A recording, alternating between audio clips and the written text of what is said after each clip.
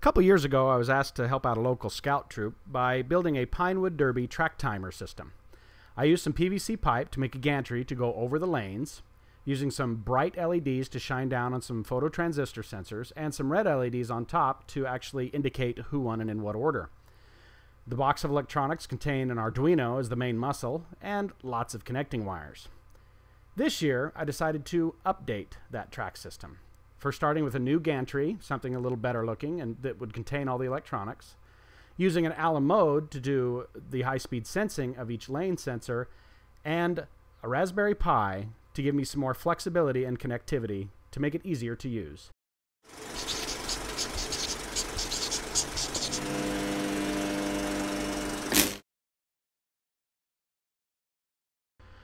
The circuit setup for this whole thing couldn't be simpler. For power input, I use this circuit. I have 12 volts provided by a wall wart and a CBTC5 that steps that 12 volts down to 5 volts. This is what is used to power some of the electronics and the Alamode and the Raspberry Pi directly. I actually solder this onto my shield board that I made, that I'll show you here in a moment, onto the 5 volt pin of the Alamode, and it back feeds into the Raspberry Pi. This has a capacity output of 3 amps, so it has plenty of power to run the circuits that I need. The 12 volt wall wart has sufficient to supply through this circuit. The start of the race is controlled by a handle at the top of the track. A momentary switch grounds one of the digital I/O ports, thus telling the Alamode that the race has started. Simple circuit of a pull-up resistor to 5 volts keeps it high until the switch is pushed low when the start of the race occurs. The sensors at the bottom of the track are phototransistors. Here, when the light strikes the phototransistor, it turns it on, grounding this point, putting a low on the port. If the car blocks the light, this transistor turns off, and this resistor pulls the port up to 5 volts, giving me a 1. This circuit is multiplied 4 times, 1 for each lane. Also 1 for each lane is a bright white LED for the light for the sensor to see. I use 1 for each lane for a few reasons. One, I can blink them in series or in order of finishing cars, once for first place, twice for second, if people don't want to actually hook a computer to the system and use it standalone. To facilitate this, I have a transistor controlled by my digital output. When I have a digital output that's high, it turns the transistor on, turning the light on. This also can be used to switch on and off the lights during a alignment procedure that I programmed into the Alamode to verify that everything's lined up properly. I'll begin by making a replacement gantry. I want all the electronics to fit in this gantry, so I'll measure the height that I need. First of the Raspberry Pi, then of the old shield board. I'll still use it, it still works.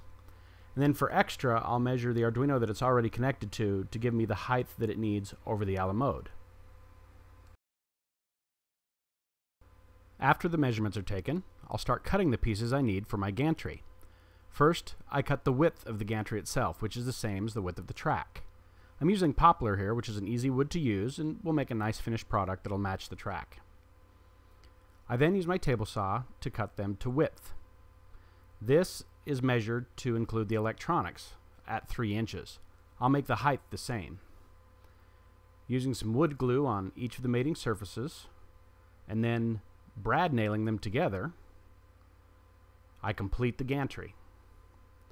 Once I have the ends in, and wipe off a little squeeze out there with the glue, I'm able to do a quick test fit with my Raspberry Pi. The width is fine, and has plenty of headspace for more electronics.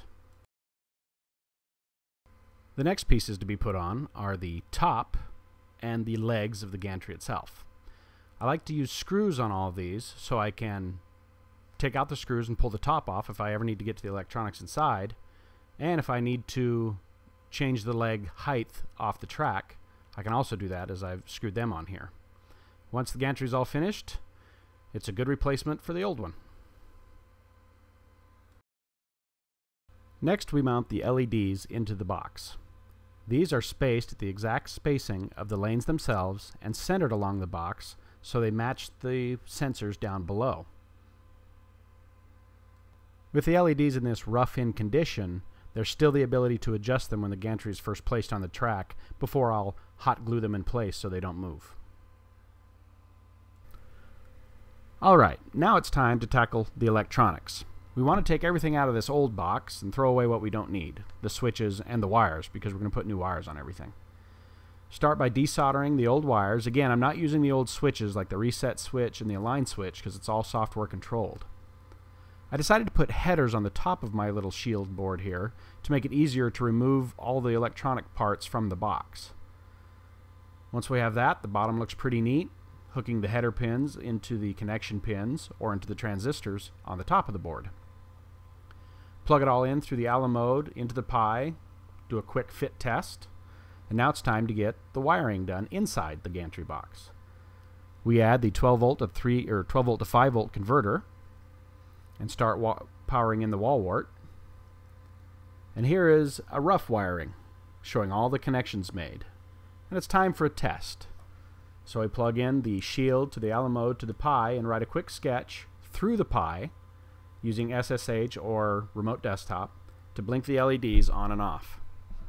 Things are working well.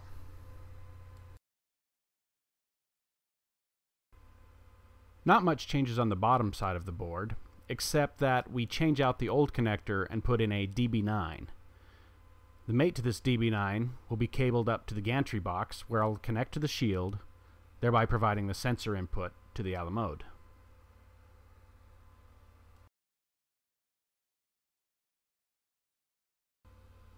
After drilling a hole in the side so we could route our Ethernet cable to the computer connection and our cable for the DB9 as well as the power supply, and adding an appropriate paint job done by my wife, we have a finished gantry.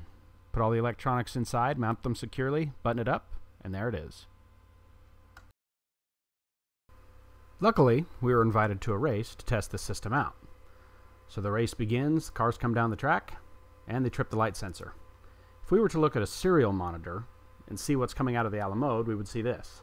When the lever is dropped, activating the switch, the Alamode reports race across the serial port. Then, once the cars cross the finish line, the order in which they did so is listed, in this case 3142.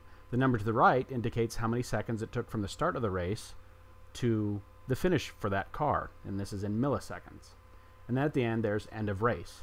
If the user wanted to, they could remote into the Pi or SSH into the Pi and just use this to tabulate entries and calculate times. However, they could also use a Python written script or, like I did, use a custom-made web server and interface. Here on the left you see the cars that have raced, or the car list, 1 through 16 in this case, and the points they get. For first place it's 4, second place 3, etc. If they have a 0 listed here, it means they haven't raced yet. In the middle column there you see the fastest time and the car that posted it. And over to the right you have this race, and the Alamode output would fill in the place that those cars achieved. The next race, and then of course on deck, so you can get things queued up and keep things going smoothly.